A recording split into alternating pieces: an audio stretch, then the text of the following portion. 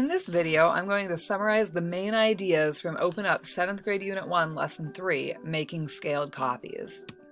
So today's goals are, first, I know what operation to use on the side length of a figure to produce a scale copy. And second, I can actually draw a scaled copy of a figure using a given scale factor. So how do we draw a scaled copy of a figure anyway?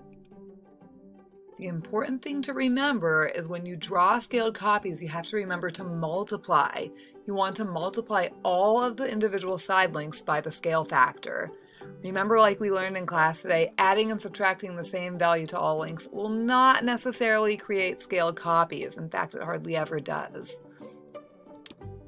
So, I'm going to ask you to try this problem. The problem is to draw a scale copy of quadrilateral ABCD using a scale factor of 3. So when we draw our scale copy, the most important thing to remember is that we're going to multiply each of these original side lengths.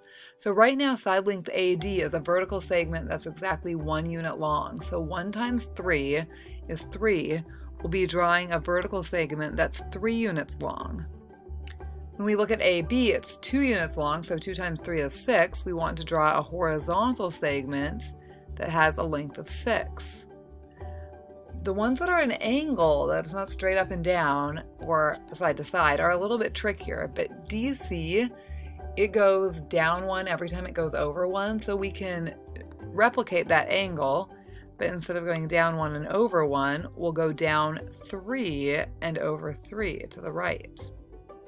And if you've done everything right, when you connect your last 2 points, it should create the same angle that it was in the original figure.